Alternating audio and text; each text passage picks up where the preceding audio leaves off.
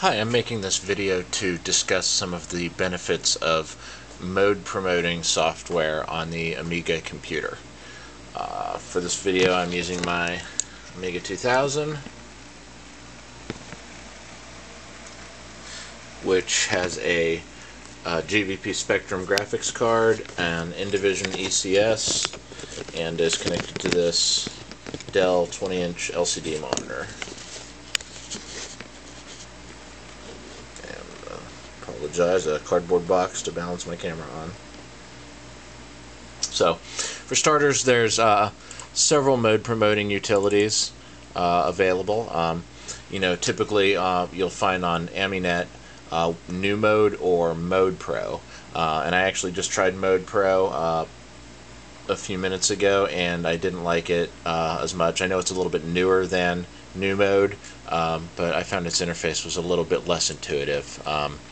But in any case, those you can just put New Mode into the search or Mode Pro, and there's a few other utilities out there as well. I think Picasso 96 comes with one, CyberGraphics might, etc. In any case, once you have that utility downloaded, you'll need to install it. Typically, in my case, I just stuck it into the Workbench Startup. I need to find it a better icon. You see that there are some tooltips that can be configured for the commodity through its icon. For example, the hotkey combination you would like to use to access the application, as well as a menu entry field. You notice that when New Mode is running, it creates an entry for itself in your tools menu.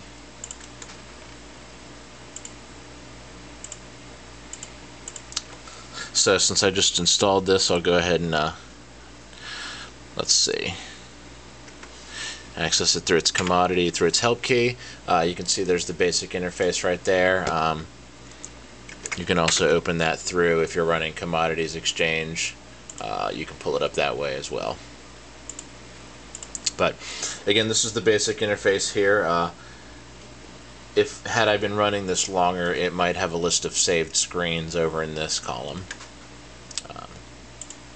We'll just go ahead and open something up right now. Obviously, it only works with system-friendly utilities, games, applications. We'll run Zerg, a little system-friendly game.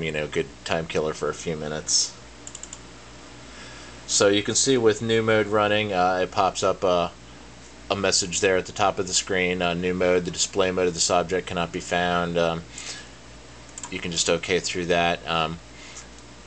Now this is the main screen when you run any application. It gives you the option to promote it, yes or no, and if you do promote it, what screen mode do you want to promote it to?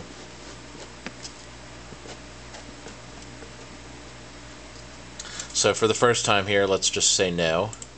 Down at the bottom it gives you the option of save, use, or this time.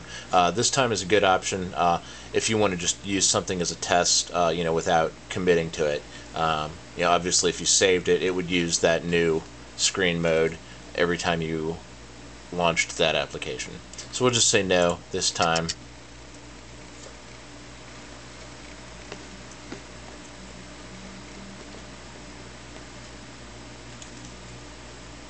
And you can see once my monitor adjusts to that screen mode, here's Zerg in all its 320 by 232 color glory.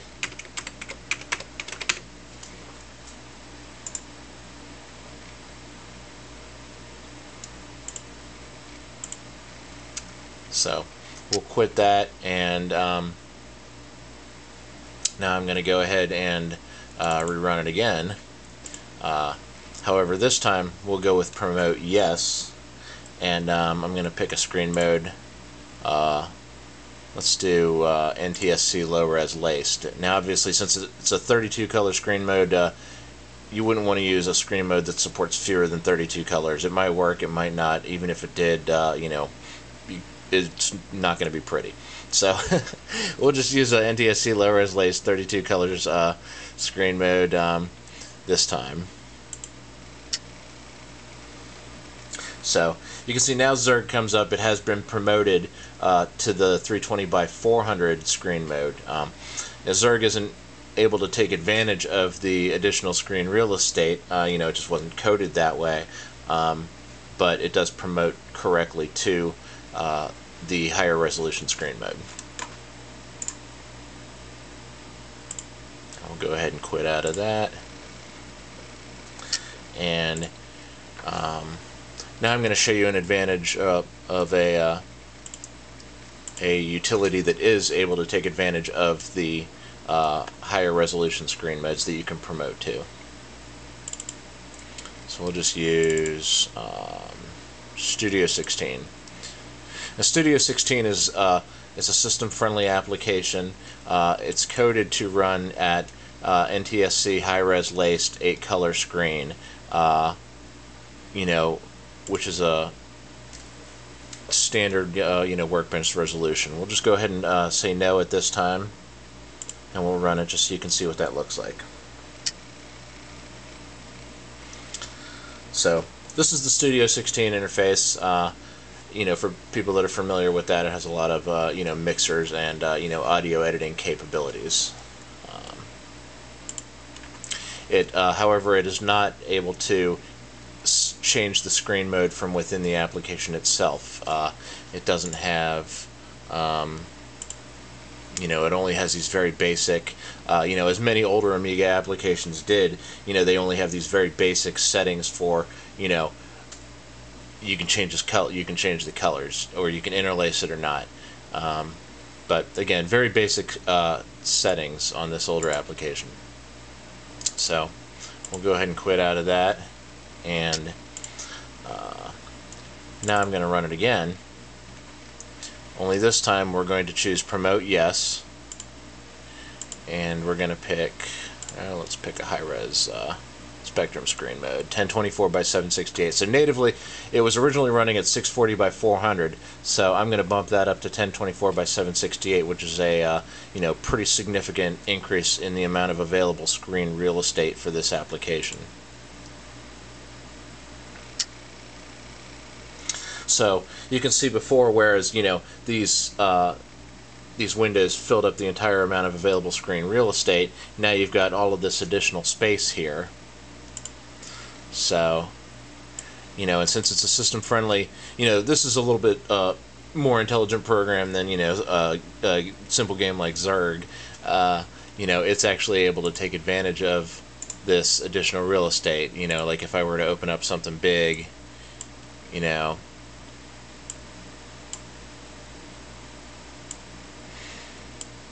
so we can drag that out, so you now have a, much more available workspace.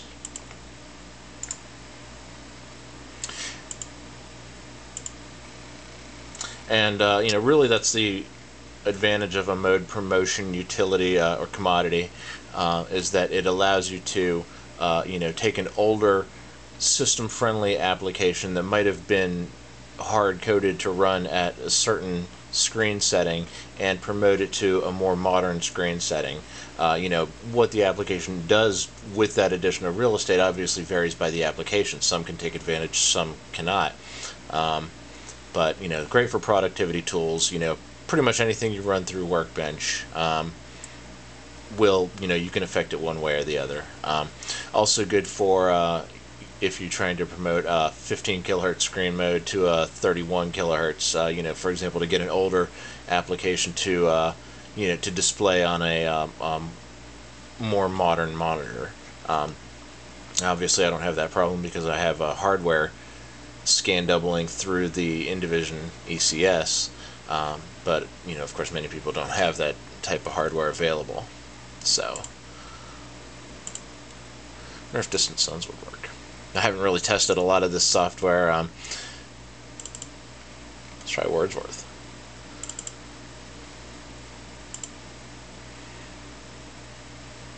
Let's promote it to, we're just going to do one more test here.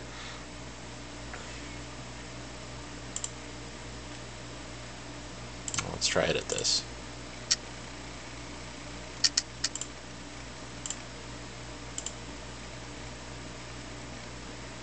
Okay, well, again, with Wordsworth, that after a little, it looked like it had a little problems with that menu that first opened up here, but once the application itself is open, you can see that it does appear that that this application would greatly benefit from these higher screen modes for any of your word processing tasks.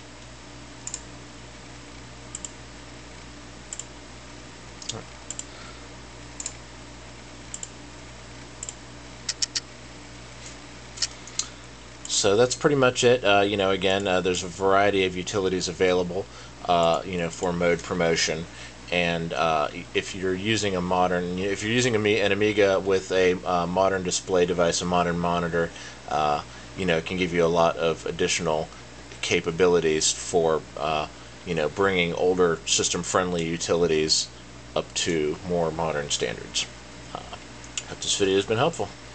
Thank you.